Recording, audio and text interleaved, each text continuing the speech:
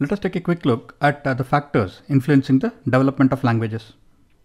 Now, language development is influenced by the general health and the physical status of the child. It is affected by the intelligence and the cognitive development of the child. Motivation, learning, and maturation are also very important, especially motivation, because if the child is motivated to learn a new language due to any reason, then the child tends to learn that language very fast. Environment also plays a very important part, and sex of the child is also apparently important because some of the research shows that female children tend to pick up languages quite faster or better than male children. And relationship with family members is also very important because one of the first sources where children learn language is through their interaction with the family members. So the relationship with the immediate family members matters a lot.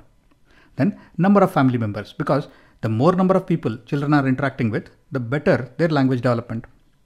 And bilingualism, because some research says that if children are exposed to multiple languages at home or outside when they are very young, then they tend to pick up languages very fast. So bilingualism is also a key factor in influencing the development of languages.